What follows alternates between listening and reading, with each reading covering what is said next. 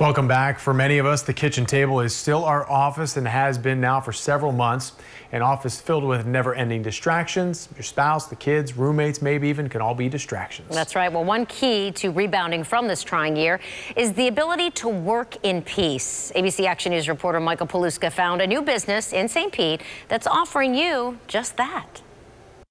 The way we look at the modern office is changing. Here at the Work Lodge in downtown St. Pete, they have a huge common area, but they ask people to wear their masks. Then they have private offices for individuals. So you come in, you can shut the door, perfectly socially distanced. So the opportunity to be here in the Work Lodge has literally not just saved my business, but saved my emotional life as well. The ability to connect as an entrepreneur. You might still be like Tracy David, trapped in your home. Very isolated, finding that it was really difficult to stay motivated and connected.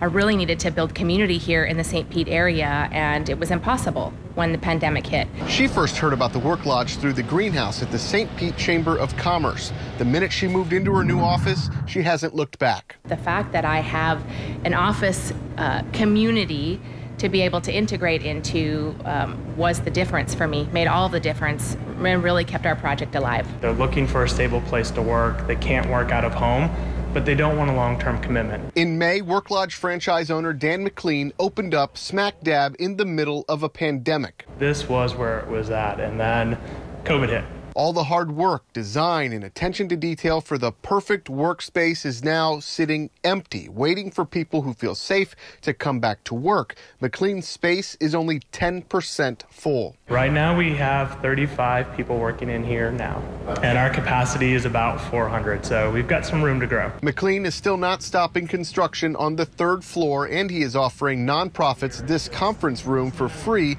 to hold important meetings. I grew up here. St. Pete's my hometown. So I see this as a great business opportunity for us and my business partners, but more importantly, I think this is a huge opportunity to add value to the community. McLean says flexibility is key, letting companies go month to month and letting individuals buy day passes to get out of the house, a big hit. We've had 2 students come in and study for the LSAT. One was here for a week, one was here for 3 weeks. McLean says safety is their #1 priority. David launches her new company, Oh Yes Shave Club, in December and says the Work Lodge is where she'll do it. Yeah, this is my home. This is my home. Yeah, I'm here for good. I love it here. I love everything about the energy here. In St. Pete, Michael Paluska, ABC Action News.